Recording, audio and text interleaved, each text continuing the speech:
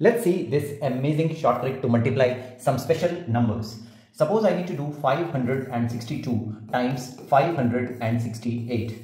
So you can see here there is a unique property 2 plus 8. The sum of the unit digits is 10 and the remaining number here is 56 and here also it is 56.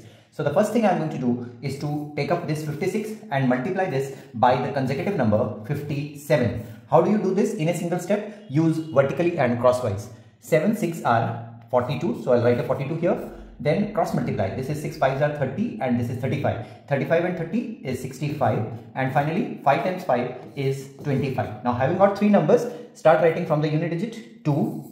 4 gets carried forward here, so 65 plus 4 is 69, so 9. 6 gets carried forward, so this becomes 31. So 3192 and rest of it is very easy. Just multiply the unit digits. 2 times 8 is 16. Suffix it here and you have your answer.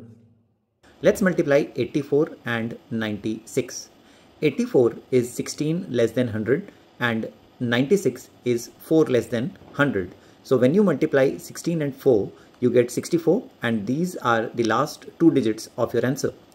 Now either subtract like this, 84 minus 4 is 80, or subtract like this, 96 minus 16 is 80, and now pick up the calculators and check your answer. 84 times 96 will be 8064.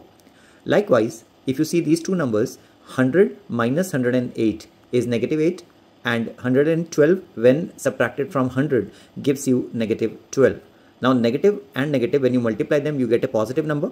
12 8s are 96 and therefore the last two digits of your answer is 96. And now when you subtract like this, 108 minus 12 becomes 120. You can subtract like this also, 112 minus 8, that will also give you 120, and the answer for the question is 12096.